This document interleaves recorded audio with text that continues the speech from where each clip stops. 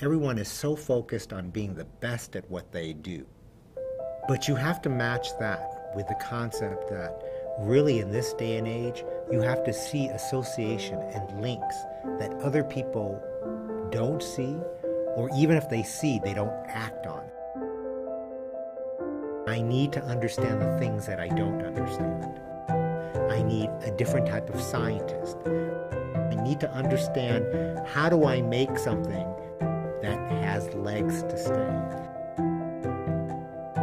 You bet on young people, you give them the resources, you take the bet, some of them are going to fail. We as an institution have to continue to be willing to take that risk. Because without taking that risk, we will not change medicine.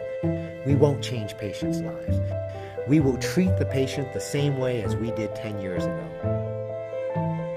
If I go the other route, which is give it to the most established and only the established, that was the old Asian system and the old German system. I'm not sure if I'm supposed to say, we're kicking their butts. I mean, if I could help matchmake really smart people who have taken a chance to come together and build something that they can't even believe they could build, you tell me who has a good job. You have to interact, you have to collaborate. All we're trying to do is crystallize that innovation, that entrepreneurial spirit that is embedded in the university system.